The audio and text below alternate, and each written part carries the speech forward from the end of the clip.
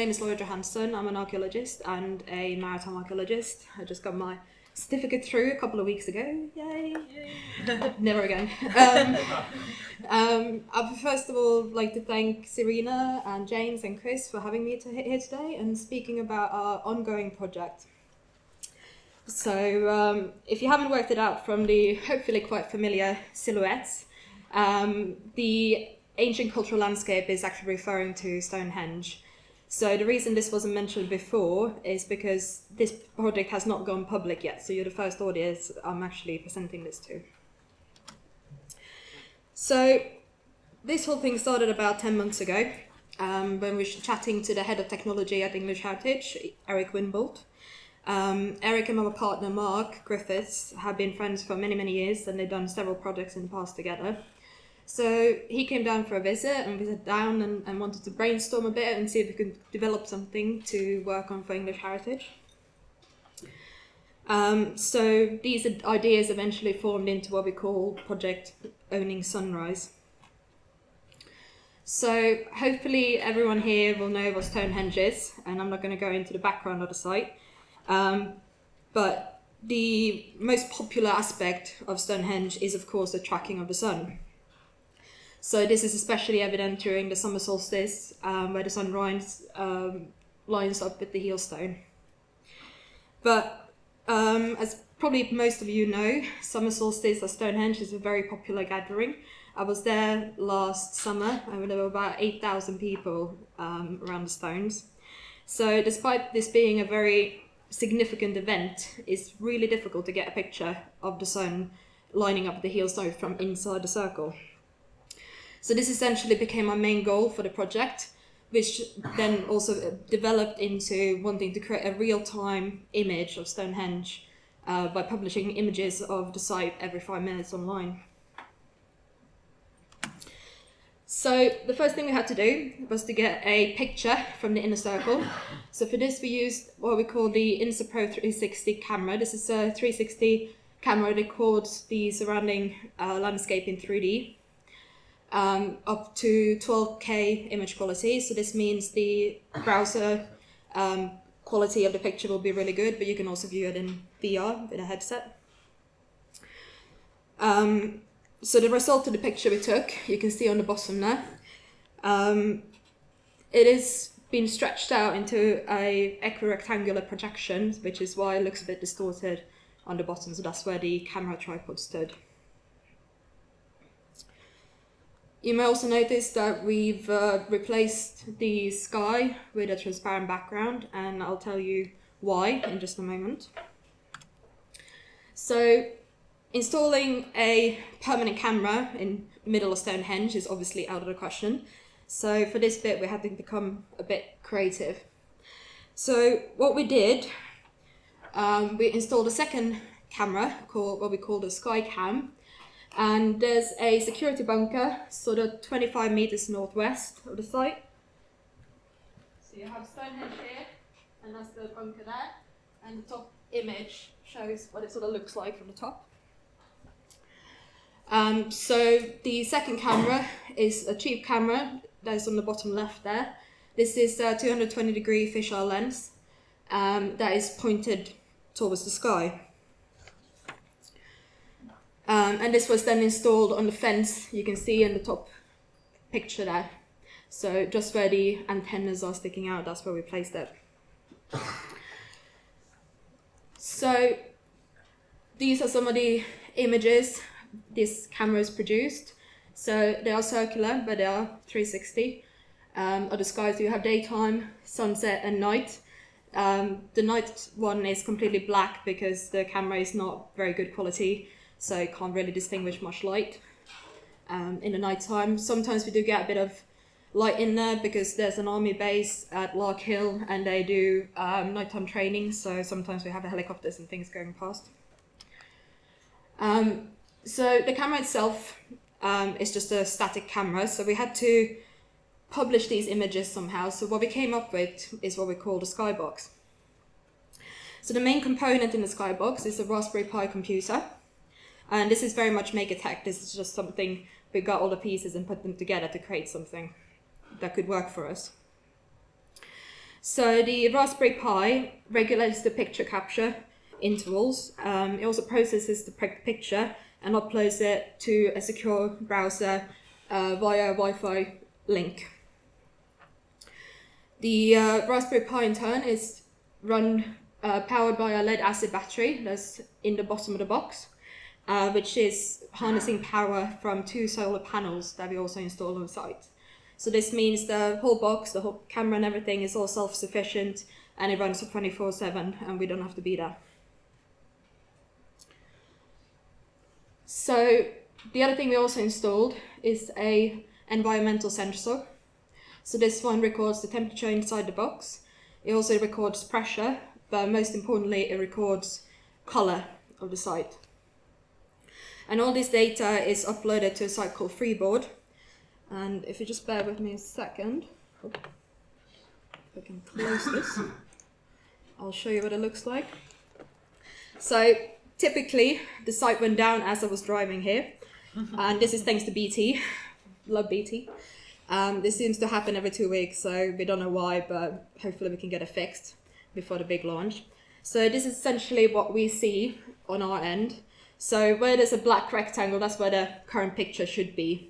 And I was hoping I could show you a picture that's literally just been taken of Stonehenge. But as you can see, the last heartbeat was 6 AM this morning. So that's when the camera went down. And the last sky capture was 3 AM, so that's why it's all black. It was in the middle of the night. But you can see on the top there's the solar float voltage. So this shows us the camera's charge. At the moment it's not showing properly because the camera is down, so it's not reading it. But normally at this time, so the daytime is around 12 volts, so it goes down to 2.23 volts in the nighttime and then charges up as the sun comes back up. And we also have some graphs on the side there, so we see the the voltage and the light level, along with the color hex of the site. And then you have the internal temperature of the box, as well as the pressure, so we can tell when it's going to be raining, basically. Right. So now we have a base image, have a sky image. So now we're basically trying to create a single image that we can put online for people to view. So the color record I mentioned is the most essential part of this process. Because we have the base image that we took several months ago, and we have a real-time image of the sky taken every 5 minutes, and because it's taken every 5 minutes, you'll have various light levels throughout the day, so we need to make it look like it is all the same image, basically trick the eye. So to tackle this, the color recorder sensor tells us what the light levels are, and with this we can create a filter that we put on top of the 2 images to sort of bond them together. So to show what this looks like, so this is the base image with the sky cut out. This is sunrise, so you can see the base image is a lot darker. And then we have daytime, which is about the same. And then we got sunset, so you can even see a lens flare there from the camera that's come in. So this is admittedly taking some artistic license, but if you didn't know the trick, you wouldn't really notice the difference, to be honest. So we now have a single image, but what we wanted to do was to highlight the sun's role in this process. So sorry, lost my way. Yes, so we accessed a digital aura that tracks the sun's and planets' movements, that you can access them online. And what we did was we got the coordinates for Stonehenge and worked out how this would be projected from inside the circle where the image was taken. And this grid was then placed on top of the Skycam's pictures that was taken. So with this, we can then draw in lines. I realize it's probably quite faint for people in the back, but there are some lines that tracks the exact location of the sun and the planets, so you could view it in the same image if you want to. So we have had some issues, and I won't go through them all. but it's definitely not been a walk in the park. So one of the biggest issues we have is the Skycam has things invading its view. So these include things such as rain, people, ravens, and this becomes a problem when we stretch it out to an equirectangular projection. So this is a rainy day, so this is taken with the Skycam. This is what it looks like when you stretch it out, so you can see there's some very massive, sort of mile-long rain blobs around Stonehenge at the moment. We have people. This area is not protected in any way. People will pass there all the time, and we can't stop them going up to the camera. So we have a giant man just standing behind Stonehenge. That's fantastic.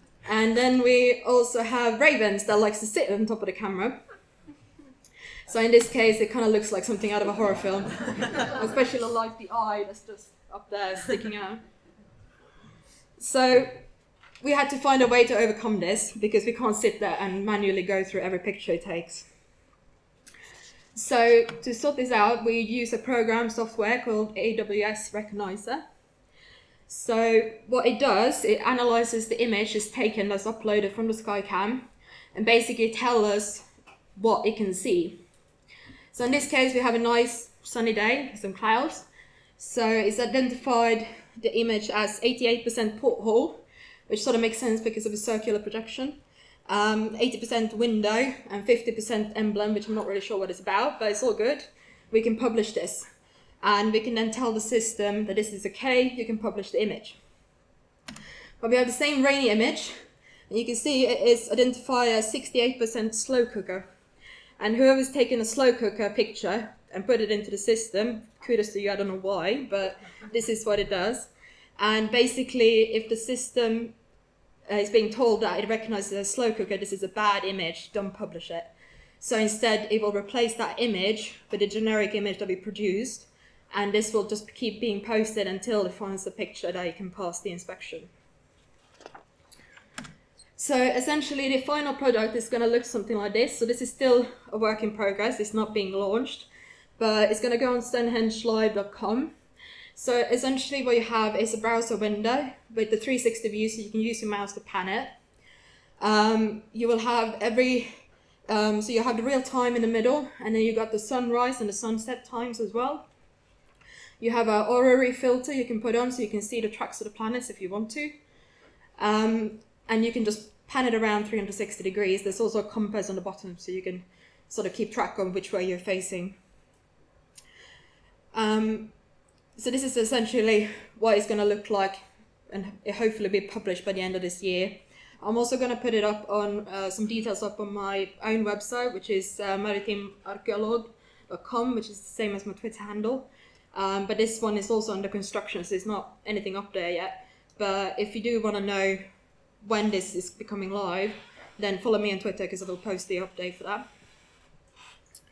So just finally, I wanted to answer some of the questions that were posed by the session organisers on the website. I've shortened these down because, as you probably noticed, I don't particularly like text on my PowerPoints. But basically what I wanted to say from the view of our project is that it's not really important to be good artist or archaeologist in this case to achieve what we have achieved. I will say that all three of us are very creative people, but our skills range from things like music, photography, illustration, digital design. So it's very diverse. In this case, I would say you would need some technical proficiency, but if you're a person that is willing to learn on the go and think outside the box, you can definitely do this. I would definitely say it's very much an experimentation. It's been that from start to finish. We had no idea what we were setting out for when we first started this. But at the end of the day, what we wanted to do was to tickle the viewer's imagination and show a World Heritage Site from a different point of view. Thank you.